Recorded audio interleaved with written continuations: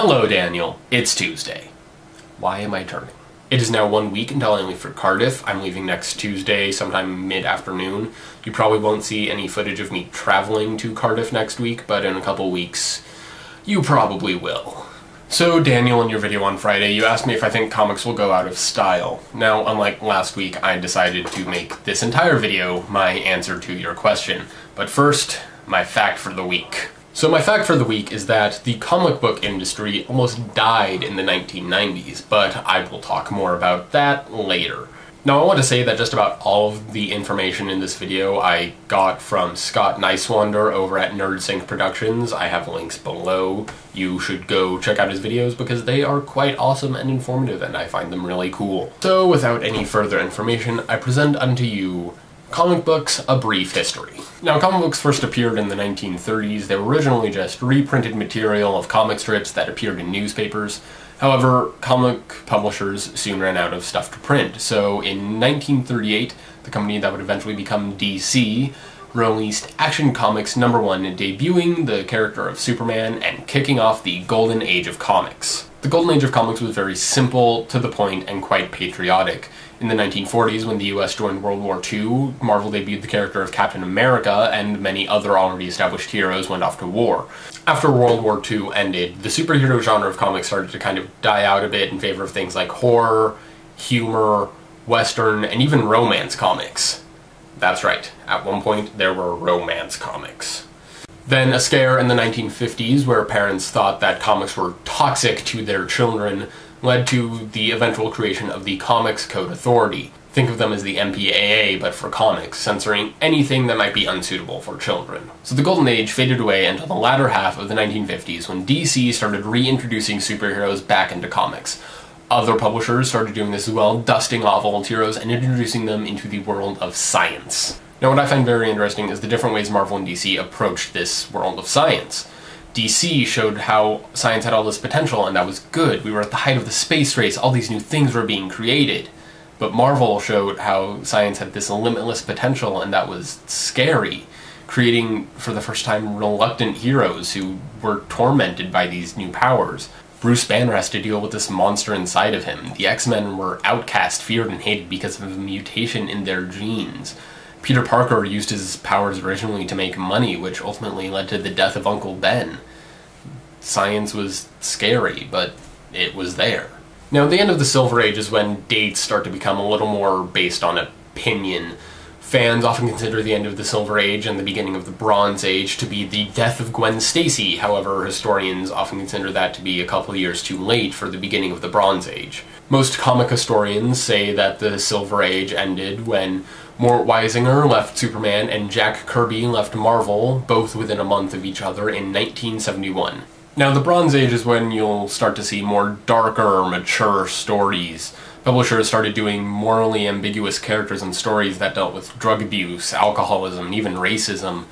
At this time, the Comics Code Authority was becoming less strict, allowing for these stories to happen. Publishers were trying to make their comics more culturally relevant and even having more continuity in the stories now. Whereas before, a comic would wrap up nicely at the end and the hero would carry on with their lives and go about their way. Whereas in the Bronze Age, you started seeing things that were rippling through future issues, holding tight onto the hero. The Bronze Age saw events that had relevance several issues down the line, and these events would haunt the characters continuously. So at this point in the comic timeline, things start to be very opinionated. Some people say we're still in the Bronze Age, others say the Modern Age and the Dark Age are the same thing, and it's all very confusing. So what I'm going to do is just describe each era and not worry too much about dates. So after the Bronze Age, you have the Iron Age, which is an age of retcons and fixing weird continuity errors and just trying to get to a point where you're happy.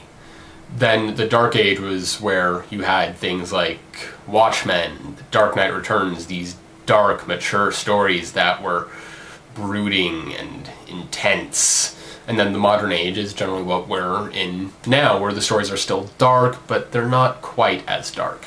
As far as my personal opinion goes, I like what Scott says in his video, where the Iron Age is more of a pipeline running through the Dark and Modern Age, where When you just need to get rid of something, you just throw it down there and don't worry about it. And then the Dark Age hit big and fast and then slowed down into the Modern Age.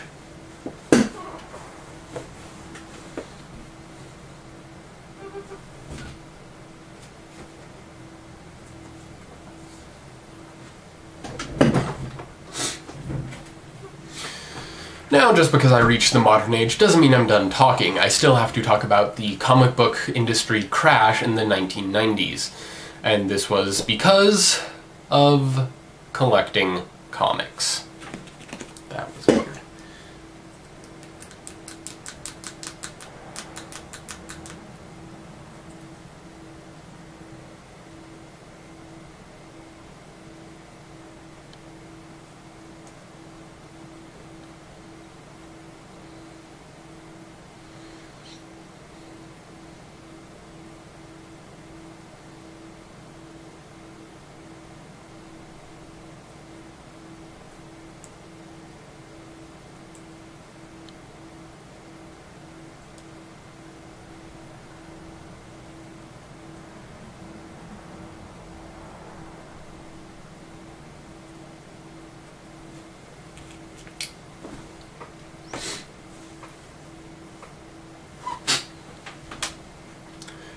Now, just because I reached the modern age doesn't mean I'm done talking. I still have to talk about the comic book industry crash in the 1990s.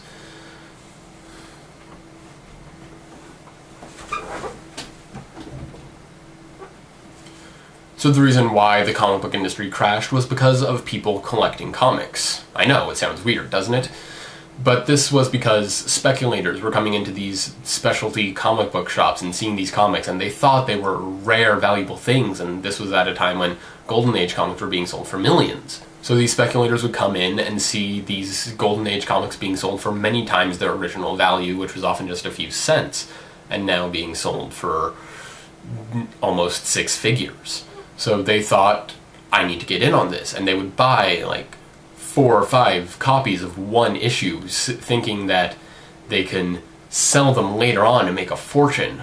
And the comic book publishers saw this, so they started printing millions of copies for 500,000 readers, thus oversaturating the market.